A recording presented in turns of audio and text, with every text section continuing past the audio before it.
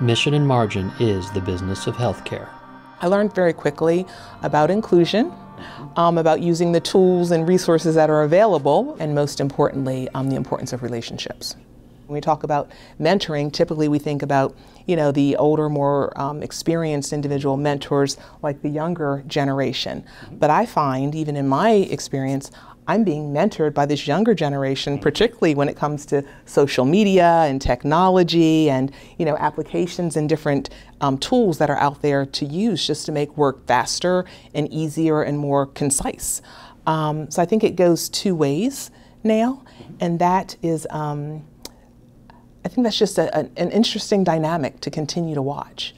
And we do have a philosophy at GE Healthcare that everybody in the company is a leader, because it's about influence and it's not title. And so how do you continue to grow your influencing skills and serve others? Because I think solving the challenge of healthcare, and I'm not the only one that's ever said this, it's going to take everybody in the ecosystem and even players outside the ecosystem that aren't there. And the old mentality was let's build it or buy it. The new mentality is build, buy, partner. But understanding the economics and the business of healthcare is vital to be able to understand how do you solve a problem. That was Shelly Buck of WellSpan Health and Joe Gaskew of GE Healthcare, who discussed inclusive leadership. Inclusive leadership seeks not so much to guard against discrimination as it does to harness differences in age, cultures, origins, and experiences as competitive advantage. GE Healthcare, St. Louis University, the Commission on Accreditation of Healthcare Management Education, and Jefferson College of Population Health made it possible to record this interview during CAHME's 50th anniversary celebration. Shelly Buck is Vice President, Chief Operating Officer, and Chief Nursing Officer at York Hospital, the flagship facility in WellSpan Health.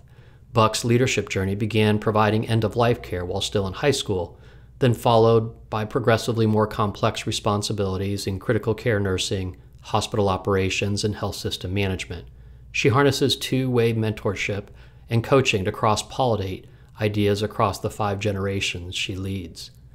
Joe Gaskew, GE Healthcare's Chief Marketing Officer for the US and Canada, returns to business of healthcare to share the unique qualities he observes in high-performing, emerging healthcare leaders. He sees inclusiveness as a way to stay agile and grounded in an industry experiencing rapid and constant change. He also points out the risks of over-indexing, especially in cross-departmental decision-making.